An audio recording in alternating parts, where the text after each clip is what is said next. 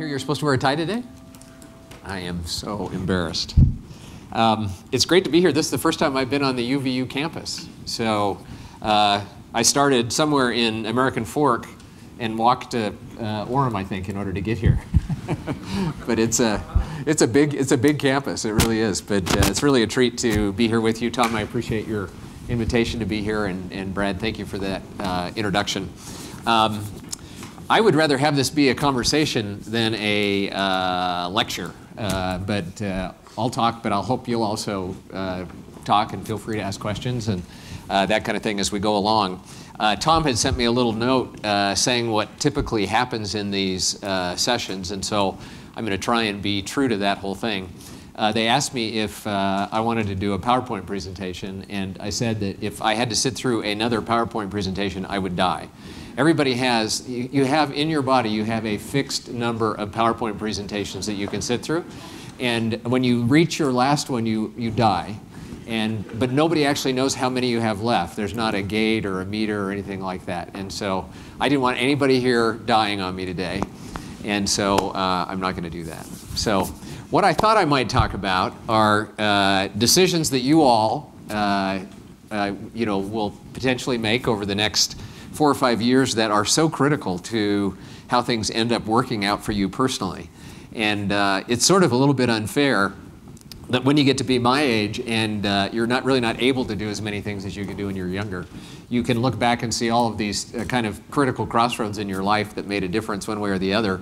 And when you're your age, you have all the ability to make all of those decisions, and you haven't had quite the same experience. And these may or may not be the right same things for you as they happen to be for me. And so please take all of that with a grain of salt. These are just things that happened in my life that I think ended up being important decisions one way or the other. So let me start with my first decision. And you're already well on your way of doing the right thing on the first decision. So the first decision is make sure you get the best education you can possibly get to succeed. And let me give you just a little bit of context for this.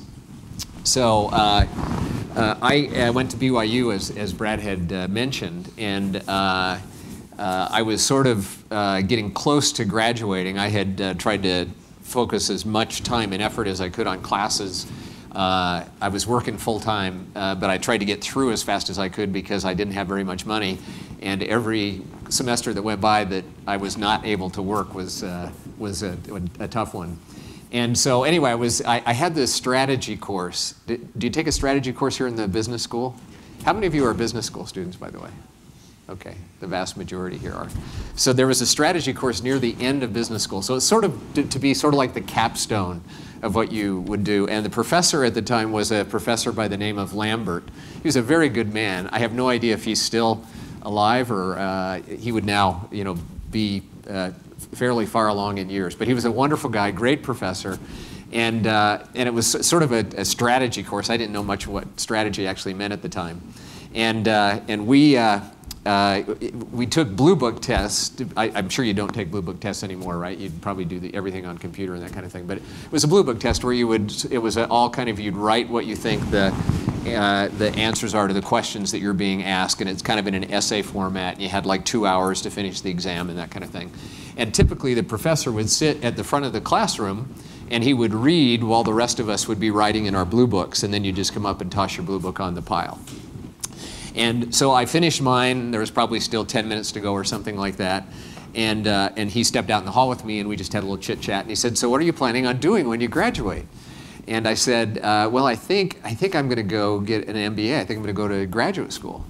And he said, "That'd be great." He said, "I think that's really a terrific idea." He said, "Where are you planning on going?" And I said, "Well, I don't know. I've applied at Harvard and Stanford, and I'm hoping that I might get into one of those places." And he looked at me for a minute and he said, "Do you know, if I were you, I would probably broaden my search a little bit." Indicating just how much confidence he had in me, having just taught me in this strategy course. But as luck would have it, I took, you have to take the GMAT. I assume you all take the GMAT now still as well. I took the GMAT, and wonder of wonders, I did okay on the GMAT. And so I applied, and I ended up getting into both schools. I'm sure that was a shock for him that that actually happened. And I decided to go to Harvard in large measure because I'd never been there. And so I didn't even actually know where the campus was located. So I knew it was in a town called Cambridge, but I wasn't sure if it was like Cambridge, Massachusetts or Cambridge, Pennsylvania. I just knew it was somewhere in the northeastern part of the United States. But the benefit of having made that decision and everything that goes along with that, the hours that have to be worked in order to pay to finance school, and my wife actually typed medical transcription. We already had a baby by the time we got to graduate school, and so she worked every day when the baby was asleep and typed medical transcriptions for Brigham and Women's Hospital so that she could earn some money while I was going to school. And it's a big commitment, obviously, to try and finance something like that. But while I was there, I met some really wonderful people in and around the school that ended up being lifelong friends. Names of people that you would, that you may have come across or would know well. Meg Whitman, who runs HP today and runs Hewlett-Packard, was a person that was in one of my sections there. It's when I first met Dave Checketts, who has become a lifelong friend of mine, one of the best friends I have in life. Kevin Rollins was in Boston at that same time, who ended up becoming the CEO of Dell Computer. By going and trying to do as best as you can to get an education, you end up actually being in a place with people that eventually end up in important responsibilities. And so as you sort of think about your education, focusing on getting the best education you can possibly get, really demanding courses and demanding education, and put yourself through as much effort as you possibly can so that you walk away with the perspective that those courses bring to you. So second thing on my list in terms of important decisions, and this might sound a little bit funny, particularly coming from me, but and that is, as you think about your career and the things that you will do post your education, I think one of the most important things you can do is make a decision to take risk. And it should be careful risk and calculated risk, but a decision to actually take risk in the things that you do. And here's the reason why. If you take a job where you are employed by someone and you're working, on their payroll, if you've got a good education, you've had a lot of experience, the probability is you're going to do well. You'll be able to provide for your family. There's absolutely nothing wrong with that. It's absolutely okay. But it turns out that the way our system works, the economy in which we all operate, by taking risk, you have the opportunity to earn outsized rewards that far kind of offset what you could make on an. So even if you have a great job, you're working for an investment bank or a consulting firm or one of these higher paid jobs, at the end of the day, you're still trading your time for money, and there's only so many hours, last time I checked, in a day. There's only so many hours that you can work. And so you can decide to work hard and put your heart into it, but it is hard to create true economic value for yourself, your family, the charities that you care about, the things that are important to you in your life. It's really, really hard to make that happen. And let me just give you one example from my son. I hope I won't embarrass him by using this example. So my son graduated from BYU in construction management. I don't know if you know anything about that program. It's a super hard program. So you actually have to be, you not only have to kind of graduate in the program itself and do all the schoolwork associated with it, but you have to get a technical capability while you go through. And so he decided to become a general contractor while he was there, so he had to become a framing contractor and have all of these years of experience to become a general contractor. And he was graduating in 2006. And he and his buddy said, well, Arizona's been growing really well. Why don't we move to Arizona and we'll start a construction business together in Arizona? So think about this, Arizona, 2006. As you might guess, that wasn't the best time to start a construction business in Arizona. But they went down, and his buddy's father was a developer, and he helped him to get their first project. It was a townhouse development that they built while they were there. And he did several other significant projects over the next 4 or 5 years while he was in Arizona. And after these 4 or 5 years, I'd call him on the phone and say, so how are things? Because I knew he was working like crazy hours, working like that. How are things going? He said, man, I am working like crazy and I have nothing to show for it. You know, I build these houses, I make just enough money to, you know, pay off the receivables that I got. I'm sort of trading money because it's a difficult thing to do. Now here's the interesting point. They moved to Arizona, as I said, in 2006. In 2007, the world fell apart in the housing industry, particularly in Arizona. And they had rented a house when they first moved down there, and they decided that they wanted to build a house or they wanted to buy a house when, you know, as the financial crisis kind of set in, because the prices on houses had come down so long. So let me do some math for you on what he did. So he bought a home. I think it was about 1,500 square feet, something like that.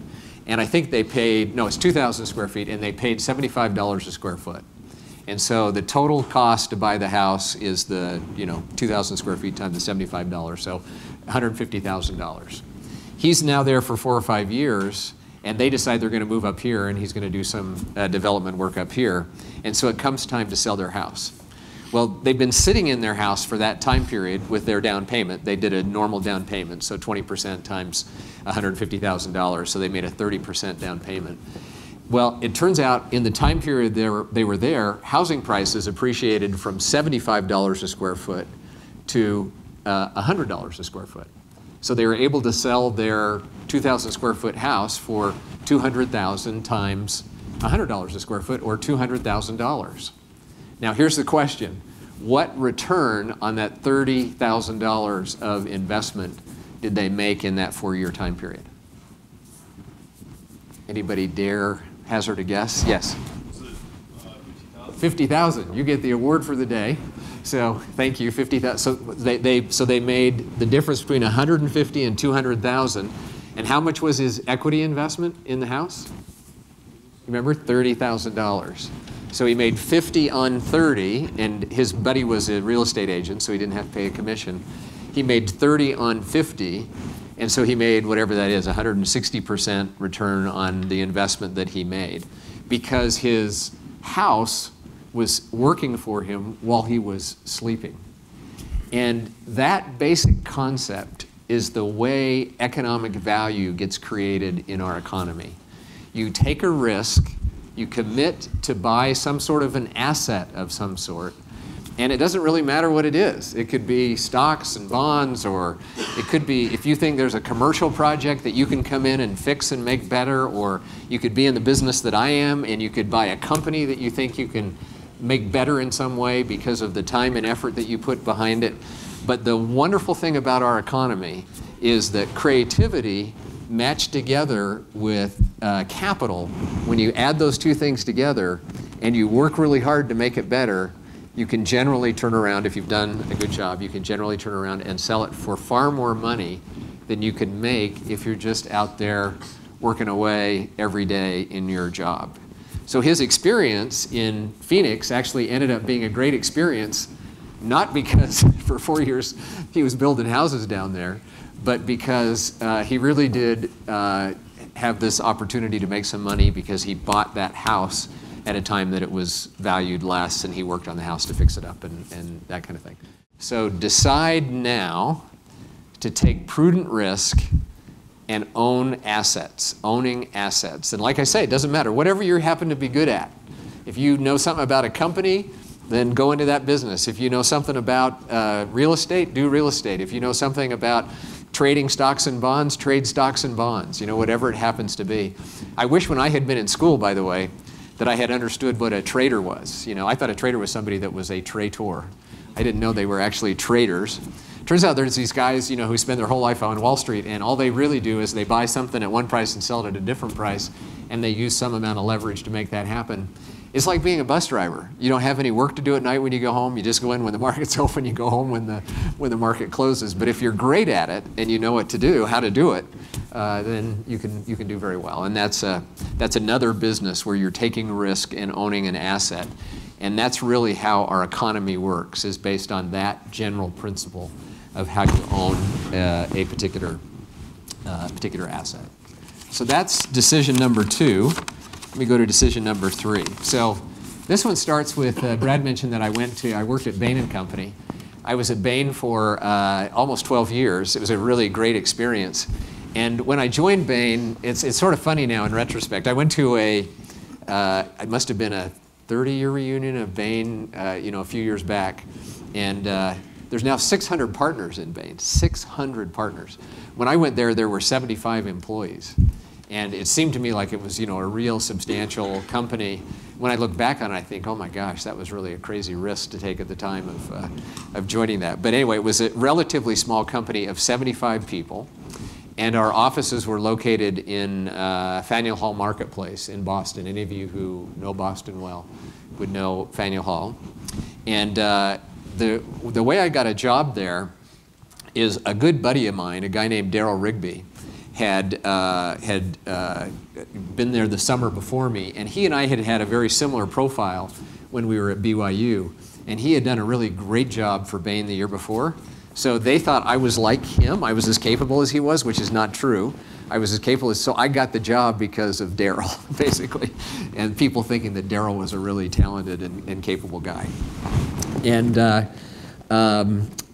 Mitt Romney, name that you all know, had joined Bain. He'd been at BCG for a little while after graduating from Harvard, and Mitt Romney had joined there and was working there when I showed up. So on one of the first 2 or 3 days that I'm there, Mitt Romney, and this is going to lead back to this decision, Mitt Romney comes into my office, and he's sitting across, the first time I've really ever had much of a conversation with him. He's like the most handsome guy that I've ever seen, right? This guy is unbelievable, If I ever could dress like that, look like that, that'd be amazing. So anyway, so Mitt comes in, sits in my office. He says, look, there's one very important. He says, you're LDS, right? I said, yeah, I am. He said, well, I am LDS too. And he said, I just want you to know this. I have got everybody here convinced that LDS people go home at like midnight on Saturday, and they don't come back into the office until midnight on Sunday. He said it's sort of like the Jewish thing, where people leave on Friday night before sundown and they don't come back until Saturday night. He says, I think they all believe that about me. And he said, you can't foul this up. So whatever you do, I want to make sure that everybody thinks you have this boundary around what you do. And of course, I was more than happy to take up that opportunity to not work. And there were many times over that time period when I went home at midnight and came back Sunday night at midnight, along with Darryl and a few others who were in that situation. But the broader point of that story about Mitt in my office is that I have never worked in a company where somebody said to me, do you know what? You're just working too hard. We'd really like to see you go home at 3 o'clock this afternoon. Just take off and go home, enjoy time with your kids or whatever. That has just never happened to me. And what has been far more the case is that I've had a pile of work to do like this and a pile of time like that, and figuring out how I get this done with that much time is always a real struggle. And I have realized over time that nobody was going to set boundaries for me in terms of how much I was going to work, that I would personally have to be the one that would actually set those boundaries for what I would do. And over time, I have been able to set those boundaries in different ways. So let me give you a couple of examples.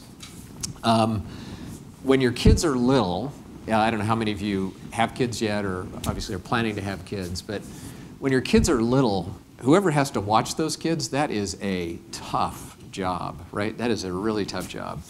And it is very hard for one person to kind of handle that job 18 or 19 hours a day. That's a hard thing. And so at that point in your life, it may be harder for you to work like crazy. And that's particularly hard because you're right at the start of your career generally when that kind of thing is going on. On the other hand, when your kids get a little older, maybe it becomes easier to actually have them around because you can yell at them or ground them or whatever you need to do to get them to behave. But the problem is that they probably need you more than they did when they were little. And so you have that challenge again. And I have had the opportunity of working with people who I'm very thankful for, who said that this was a time in their life when they were working 7 days a week, 24 hours a day, and they absolutely killed it. And I'm appreciative that they did that. I've never been in a position where I felt like that was the right trade-off for me. But I have in my life had times when either my parents were sick, or we had issues with our kids, or for whatever reason, I had to have a different allocation of my time than would have been the best thing for my career. And the reason why it's important to decide what your boundaries are is because no one will decide it for you. Nobody's going to decide that for you. It's a personal decision you have to make.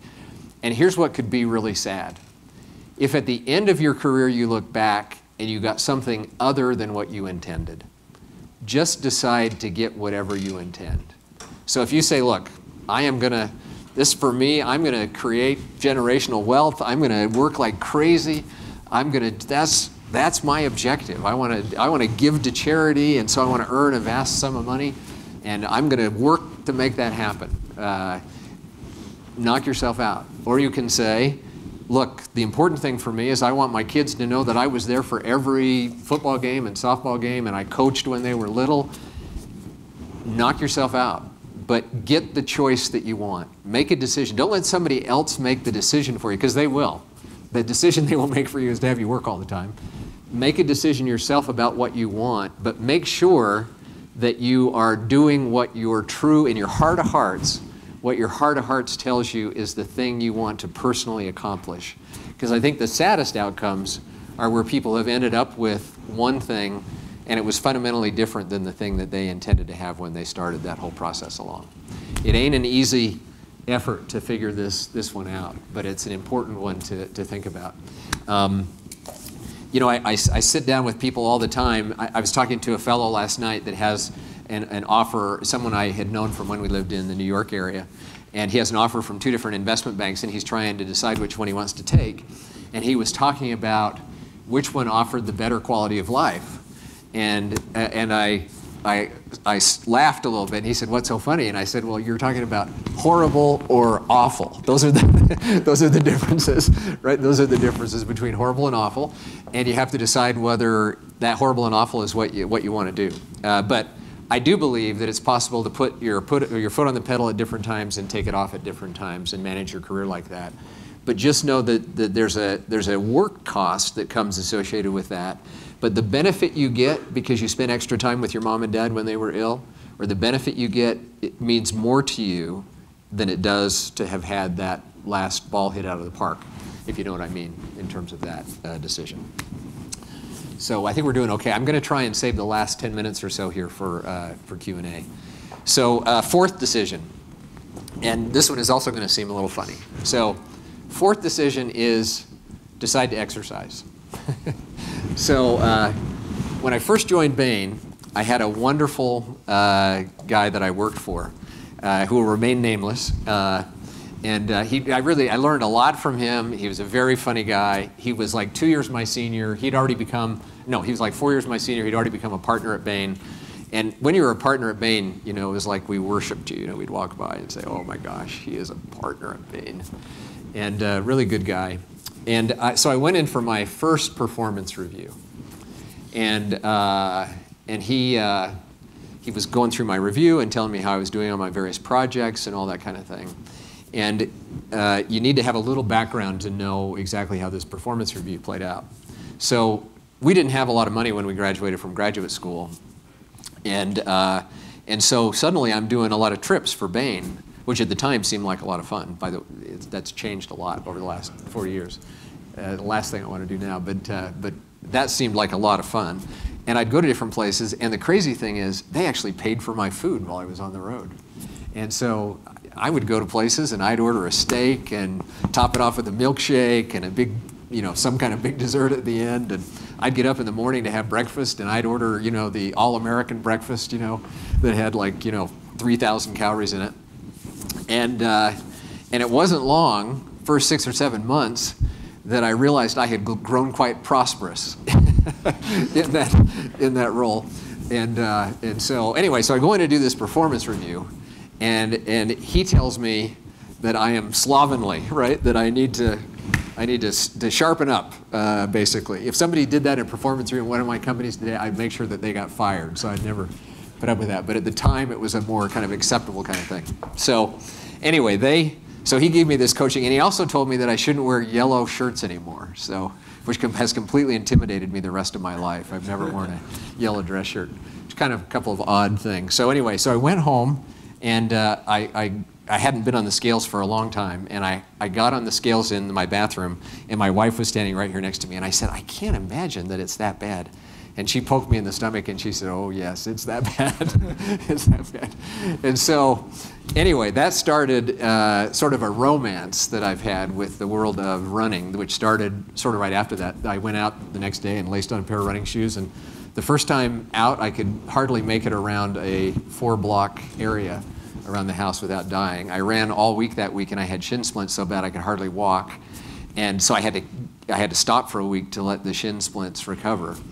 But I would say most every day, with the exception of Sundays, most every day since that happened, and that was, I don't know, probably 37 or 38 years ago now, most every day I've gotten up in the morning, and as part of a regular routine, I get some sort of exercise. And it, I think, has been an enormous benefit to me professionally, to have the feeling that comes with having your body feel healthy and strong and able to do the things that you want to have it do, because you're under such incredible demands in your work. I'll give you one example of this that I think will help illustrate a little bit. So we lived in New Canaan, Connecticut for quite a while when we lived in New York. And I used to go out and run in the morning, but I had to be, American Express is an early starting company. And I had to be there at about 7:30 in the morning. And those of you who know that area know that New Canaan, Connecticut is an hour and 15 minutes from New York by car. And so I had to leave my house no later than 6:15 in order to get downtown by 7:30. And so in order to exercise and do the other things I wanted to do, I had to get up every day at 4:45, which I did for many, many, many, many years. And it was a really painful, it was a painful life, let me just say that. But one morning, so it was often dark, right? It was only light for a short part of the year. Most of the time when I would go out for a run, it was dark. And this is in these little Connecticut towns that have no street lights or anything like that. So I was either running by the power of a little light that I would wear on my forehead, which looked pretty goofy, I have to admit, or by, you know, somebody might have left a light on their porch or something like that. And oftentimes I would run, there was a yellow line in the middle of the road, and I would just run, I could just see it right in front of me, and so I would run on this yellow line to try and stay on it. But I had run this same pathway hundreds of times.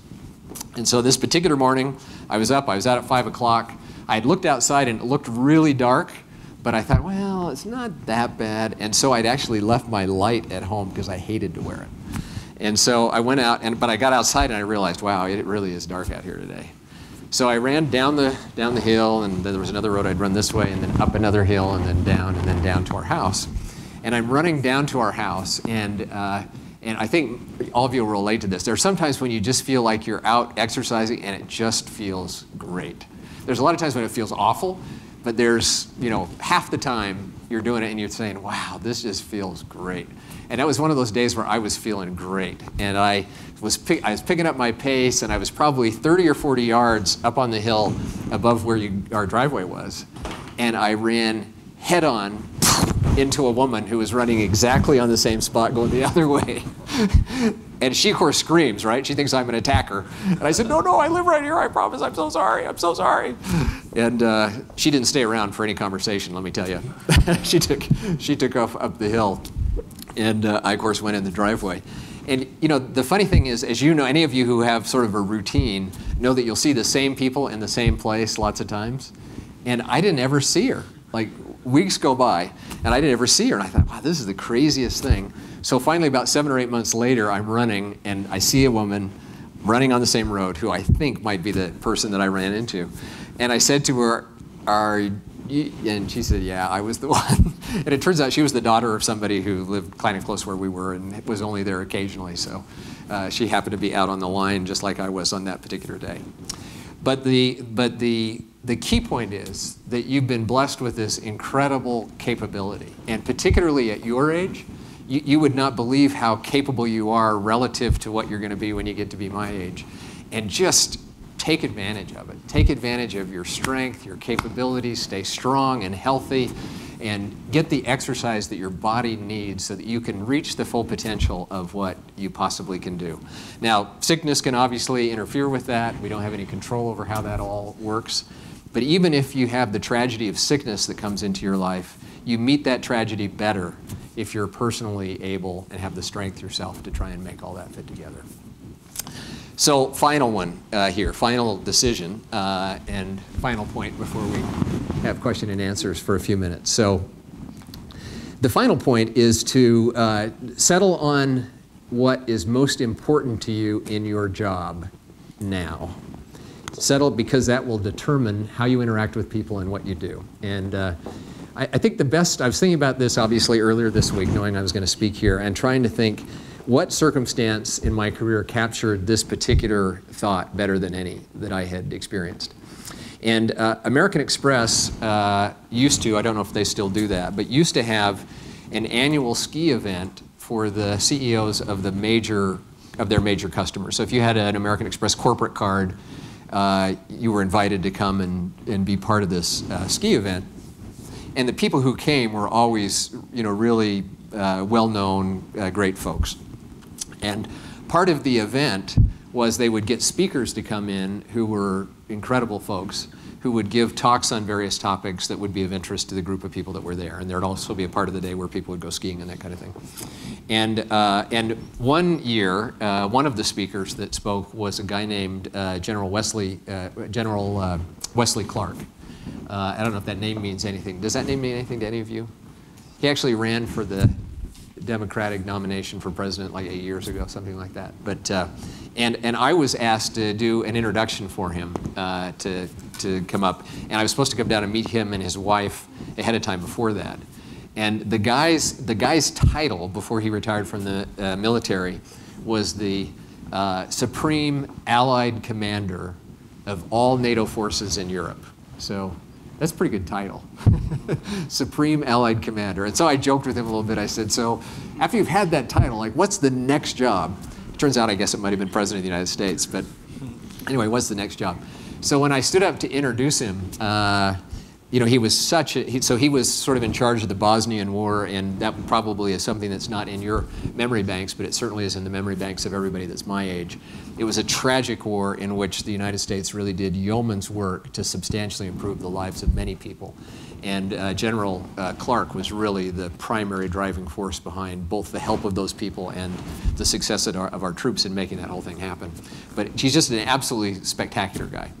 So anyway, I stand up to introduce him, and I decide as part of the introduction to say what I just said is, I don't know what else you can be after you become the senior Allied commander of NATO forces in Europe. That's a pretty important role. So anyway, he stands up, and he says, I've got to tell you, I said, now that Gary said that, I've got to tell you just how important my job really was.